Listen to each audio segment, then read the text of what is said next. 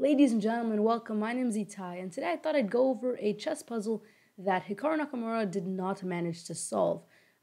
He's obviously one of the best puzzle solvers in the whole world, and so him not being able to solve a puzzle is rare, but it is inevitable as puzzles get harder and harder. But the thing that makes this one unique is that after he couldn't solve it, he took some time to think about the puzzle and he tried to figure out why the answer is not the answer that he thought it was. And even after thinking about it, he still did not find the solution and he still was stumped. So that's what makes this puzzle so unique. It really challenged him. And so I wanted to share with you guys, give you a chance to solve it and go from there. So you're playing as white.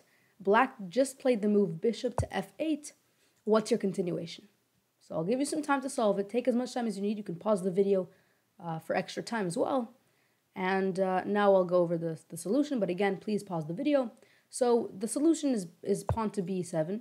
I'm sure that some of you guys got that, as did Hikaru Nakamura. I mean, the bishop was obviously guarding a very critical square, so now that the bishop's gone, you can obviously try to promote. Also notice that the rook cannot really come and stop the promotion because both of the pawns are stopping the rook from accessing the important squares. And so the bishop is basically forced to come back to stop the promotion. And so that's how the puzzle continues. Again, take some moments and try to figure out what's your next move. Again, pause the video, but the real solution here is knight to f5. Again, Hikaru did manage to see this. So far, it wasn't too difficult. Now, the king has a couple of squares it can go to. In the puzzle, the king went back to d3, which is indeed the best square, and it's a very tricky move. And you'll see why in the future. So again, take a moment, try to find the next move. Most of you guys probably get it in an instant. You just take the bishop, threaten to promote. There's no good way to stop it, so rather than stopping it, black takes the pawn. And once again, for the final time, try to figure out the last move of this puzzle. So I'm sure that a lot of you guys went ahead and said, let's promote to a queen. And Hikaru Nakamura did as well. That's what he did.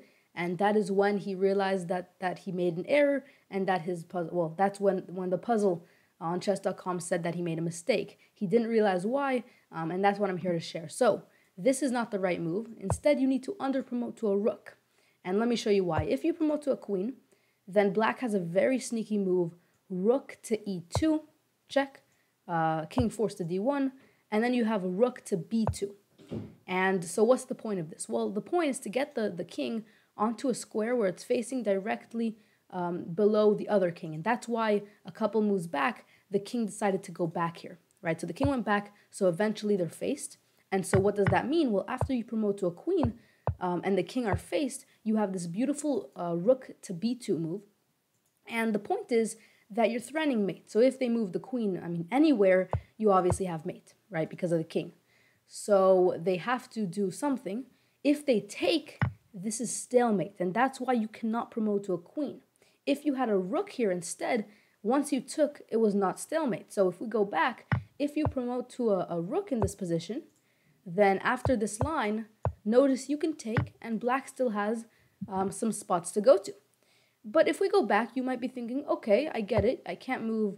I can't move out of that perimeter.